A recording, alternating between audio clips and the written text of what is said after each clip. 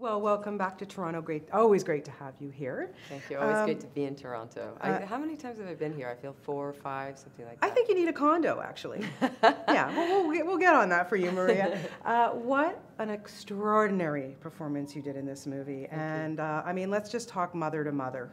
Do I need to say anything else? No.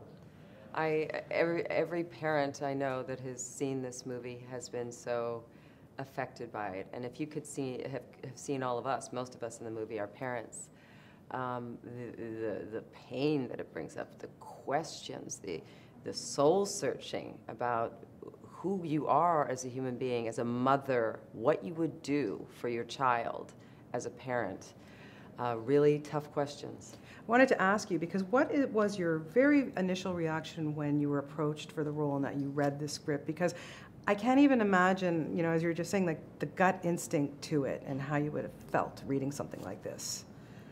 I always say with my child, and he's 12 and a half now, he's going to be 13, I would rather him be dead than missing, really. That you don't know, if you never know. I can't imagine what those parents go through, and yet Hugh had a wonderful whole Bible done of research that had videos on it and interviews with people who had children who had gone missing.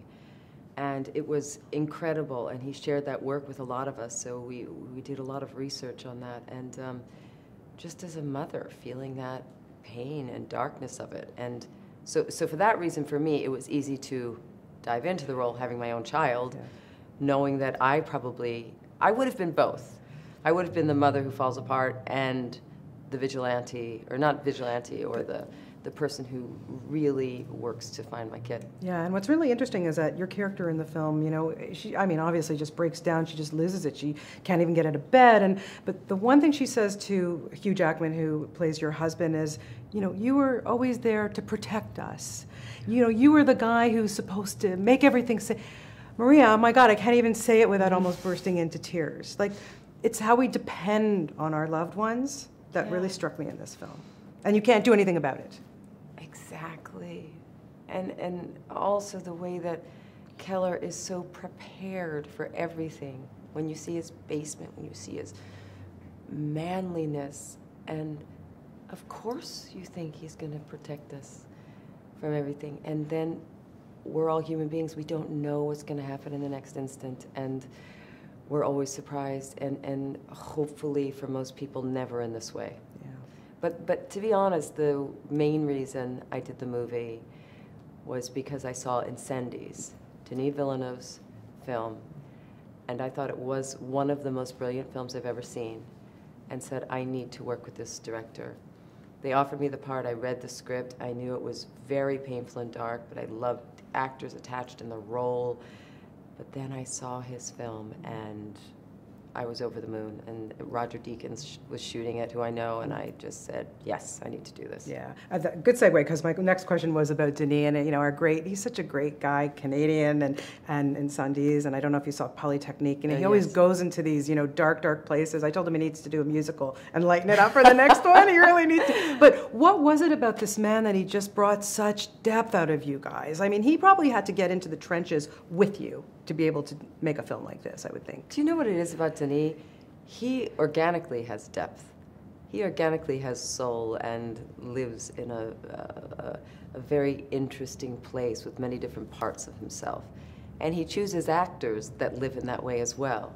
So it's not like he has to get in the dirt and we all have to like find our emotions. We're kind of all people and actors in this film who have access to a lot of that stuff, and that's why I thought we were all brought together with Denis. But he's my top 2 directors that I've ever worked with. Who's the other one? I'm not going to say. Okay. Because I don't want to make anybody feel bad. But certainly the top 2, I thought he was extraordinary.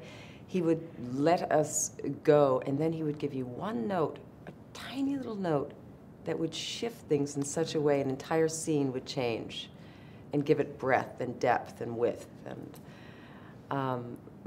amazing experience working with Denis. Wow, yeah. And I hope to do it more and more. I want to be in every one of his films. Okay, I'll let him know, no problem. You got it. I think you should be.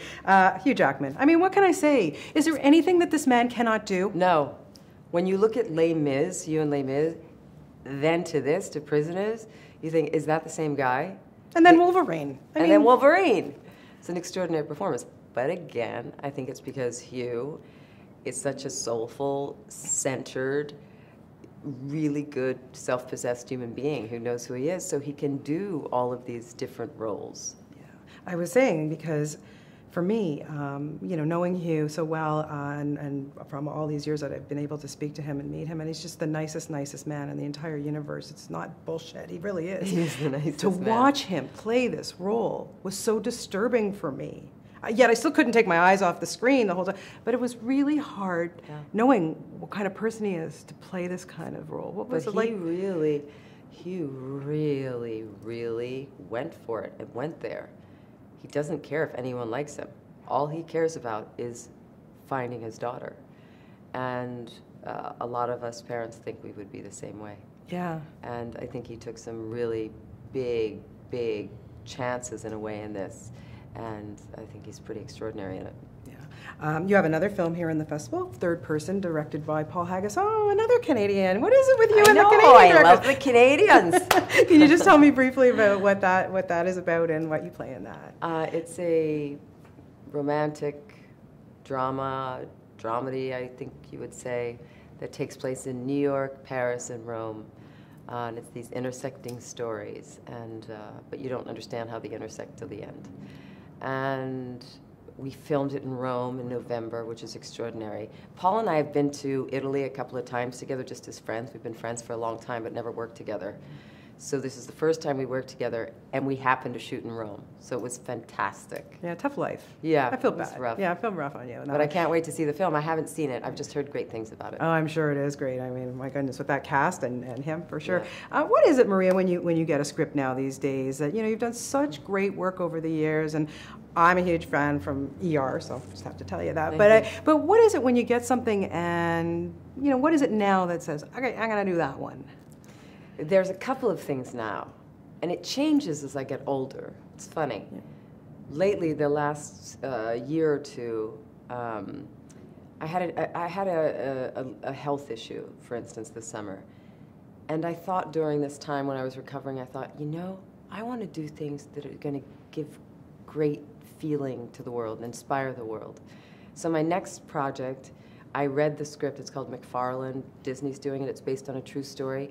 I bawled my eyes out at the end. It was so moving. So I thought, I want to do that. That's going to bring people some inspiration and joy. And then the film I'm doing after that, An Affair, based on the French film An Affair, is romantic and gorgeous and,